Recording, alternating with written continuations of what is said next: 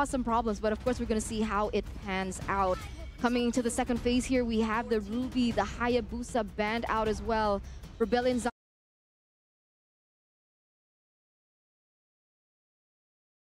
Zion with the Lolita and the Ling. So we can already see that both of these teams are starting to respect ban one another, right? The Ruby taken away from Wijanarko, one of his power heroes. It also goes against the composition that Aura Fire wants to bring out. It might be a potential stress factor for Claude. But as you can see here, the Cho pickup for Aura Fire. A great hero that can just go for those big pickoffs, facilitate the early game clearing as well. In a way, the clear is almost as good as the Lolita that Rebellion has banned away. But they banned away that Ling as well. So I guess they believe that the Fredrian will not be going into the jungle. But keep in mind, we talked about very strong heroes available in the hands of Fluffy. So if it's flaxed out here, Rebellion will get caught off guard as they have 2 more heroes to round out their composition. So far, it's pretty solid pressure in both the side lanes. Now, can they secure something for Ouija to actually enable the rest of the team to be aggressive? The jungler is going to be a Martis. Solid pickup here for Rebellion Zion. The Martis, when they already have 2 very squishy heroes, they need another... Whoa, wait a minute. They need another front line was what I was going to say. Then I saw the Lapu pick. That makes sense. Then you take into account that, hey, they've already picked up the glue. So glue? It should be a roam glue. I don't think I've ever seen a roam Lapu work that well, and Aura Fire round up their drafts with a Paquito pick. So it is going to be Fred. Execution will come out on top as we enter the portal for game number 1, match number 1, Rebellion Zion and Aura Fire. Oh, we're seeing it already. Wijanarko putting the pressure down onto Godiva, forcing a flicker out. Might actually be going for more here with another flicker. Sway Low picks up first blood in the mid lane with the help of Wijanarko's crazy aggression early on the glue. Presented to you by the Samsung Galaxy S23 5G. Yeah, that's what Glue Roam does. That is what glue does in general. If you're moving backwards, he excels. And in the roam game, in where the early game engagements are so all in a way, Ouija just abuses that glue pick. And with the Avarice, also gains a lot of gold in the process. So already an off-meta pick, as we mentioned. And Vincent's on the Martis with the Demon Slayer. So we're going to expect a lot of jungle contest here. But of course, he's up against High. Also on the Fredrian with a Demon Slayer. And I think it's just going to be such an aggressive game because Godiva here, for now, is going to be out-damaged, out-pressured by Ouija. But once he reaches level 4, he will have more chances to make those big game-changing plays. This is why... Oh, wait a minute. Swaylo, is he going to be okay here? Should be, right? Fluffy just going in for a little bit of poke damage. Maybe you can call it just burst damage because Swaylo was taken quite low there. Pops the regen, and now they're going to go for it actually all the way, committing under the turret. Swaylo falling, and Aura Fire picks 1 kill up on the board again. Rebellion Zion, though, not staying still just yet. Going on to the turtle with High, stunned up with hit damage down. Car's going to be able to dish out so much to take the kill over with the turtle secure as well. 2 minutes in, and Rebellion are doing really well. They are. They're definitely leading here. They're timing things really well, but in the mid side, Wijanarko is going to be taken down here. That's a lot of damage. Both these teams are just going head-to-head, and honestly, the Romans are just so aggressively going at it. But I think the pressure is still on Godiva. He needs to try and get the perfect, the more decisive way of the dragons, because otherwise Ouija does not rely on that ultimate. He can just go in and out again and again, and it's just so oppressive. It's a style that really suits Rebellion Zion and their need for aggression. That's why when I looked at the patch notes, it said nerf to glue, and I understand, right? That early game is kind of weakened a little bit, but not as much. But on the top side here, Fluffy gonna get taken down. Oh man, we're just seeing a lot of miscalculations happening for Aura Fire as they are going for a lot of these skirmishes without actually going for any setup. Meanwhile, in their own lanes, maybe stepping over, extending a bit too much on their comfort heroes. Sure, the Lapu wins up against the, the Paquito actually wins up against the Lapu early game, but once Cars gets to that level 4, the Bravest Fighter actually gets him to a pretty okay standing with the Paquito when it comes to all-ins. Trade, sure, you still lose, but when you get those all-ins, with someone like a Lunox, that's when it gets crazy. They can go for some more here in the mid lane. High jumping in. That's a split by Wijanarko onto High. Looking for more as Godiva's going to be able to pop in that Shunpu to disengage from the team fight. Both teams going at it, and as you mentioned, I think Aura can actually use this Paquito pick a bit more decisively. Usually we see the Paquito get ahead in lane solo, and then Fluffy goes around and becomes a huge problem for everyone else on the map. But now with both teams roaming towards the EXP lane, it just makes it easier for Rebellion to utilize the better team fight, the better AoE to try and get ahead. And in the gold lane, both gold lanes can just clear, but look at this damage coming in.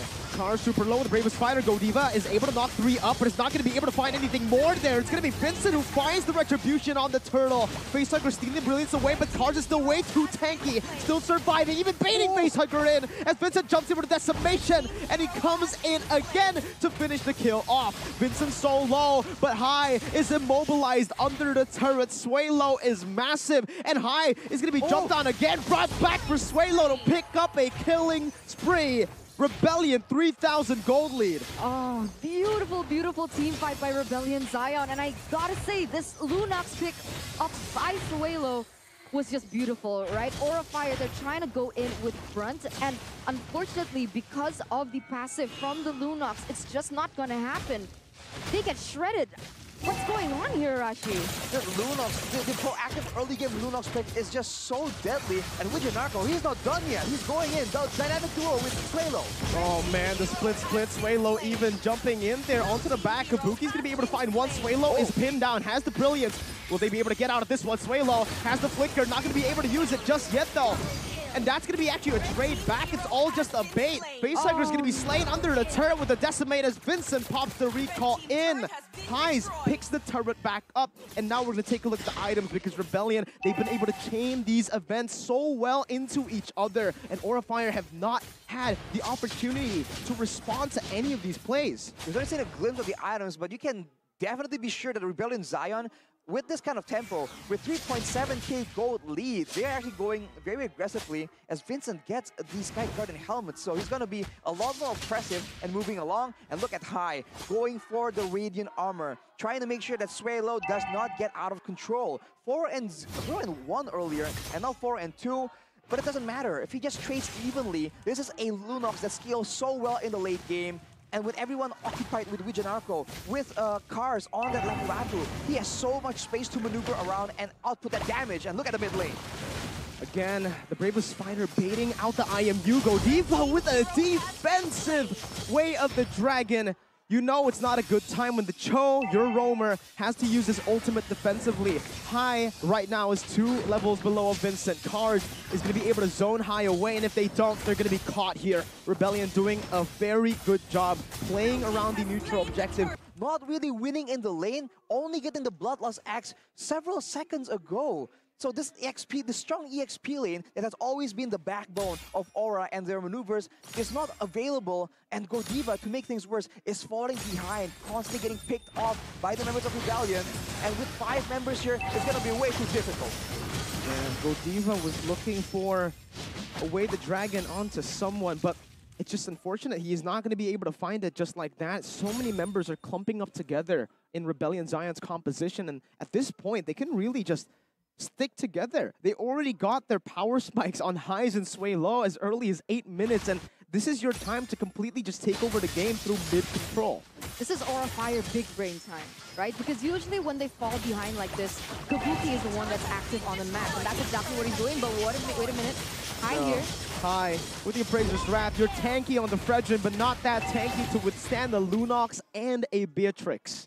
Well, keep in mind though, this is what we've been talking about. Kabuki having macro awareness, split pushing in the side lanes, being a complete nuisance, and still getting a decent amount of gold. He has switched his power spike with the golden staff, and if Rebellion Zion is not careful, they're going to lose more and more objectives, more turrets, even though they're 5k gold ahead. And of course, the threat of that backdoor is always looming in the back of their heads, but Rebellion still push that tempo.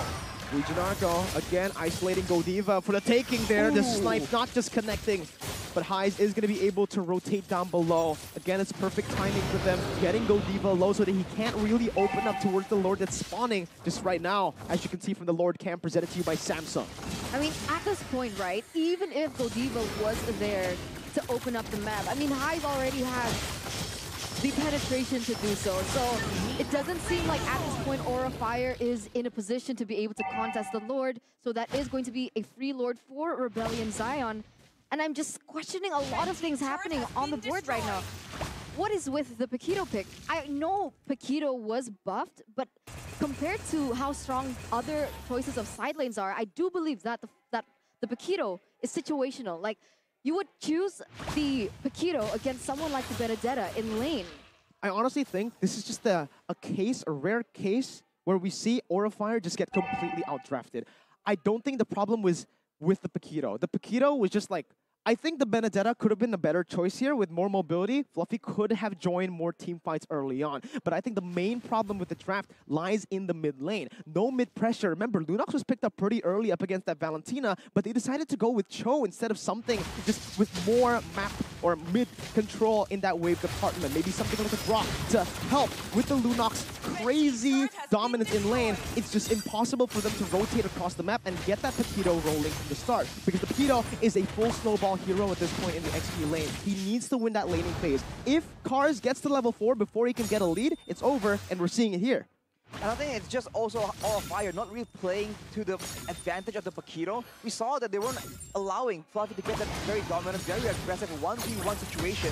So now they need a huge combo, but the spacing from the Gunzan is way too good. Sway low with the Ruby DD combo. It's followed through with the brilliance, but Tars flickers forward with the stun. It's a wombo combo up in the base of Aura Fire. Cracked open like it's nothing. 10 minutes. They'll make it 11.